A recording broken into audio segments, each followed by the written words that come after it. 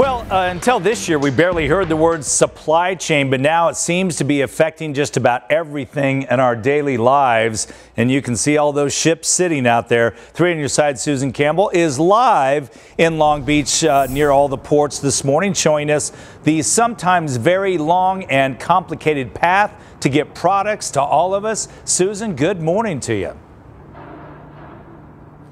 Good morning. Yeah, here we are in the port of Los Angeles, right next door, port of Long Beach. This is where about 40% of all of those goods that come into the U.S. on containers actually come in. Right here, this is just a very small example of how giant this complex is. So we have containers stacked dozens high.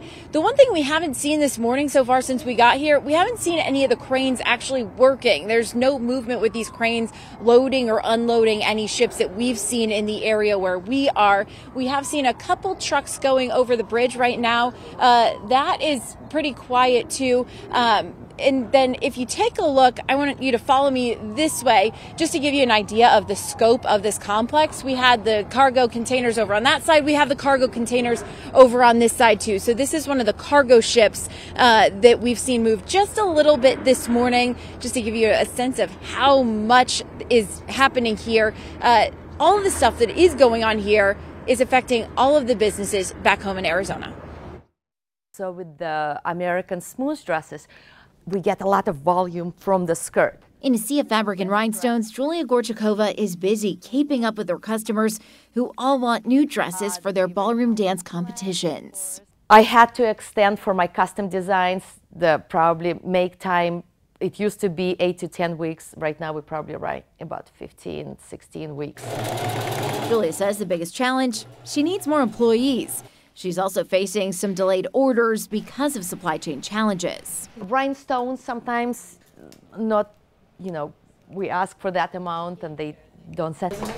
Other businesses facing much longer, more serious delays to get what they want. From the time you pay for your order to leave the factory, or to leave the port, you're really lucky right now if you can get your goods in 2 months. Like incredibly lucky if you can get it in 2 months. The ripple effect of the supply chain crisis in the U.S. starts with factories overseas facing their own shortages of materials and workers. Once they're made, products are loaded onto trucks, then onto cargo ships to cross the ocean. Typically 7 to 10 days, worst case scenario, and then it just parks. And it's just sitting anchored at port until a crane operator and a truck trailer and a driver is available on the other side to process that, run it through customs, get it on a trailer, and then get it out. The bottleneck doesn't stop at the docks. If you're lucky enough to have all those things fall in line and your container shows up at your warehouse door and you're able to have staff to unload it, the next thing that's hard is now you have to get delivery trucks to show up to pick it up, to get it to your consumer. Julia's working through it all. We'll do what we have to get these designs onto the dance floor. Right now here in the port of Los Angeles, we know there are about 18 ships working. We know there are about 100 other vessels out at sea anchored.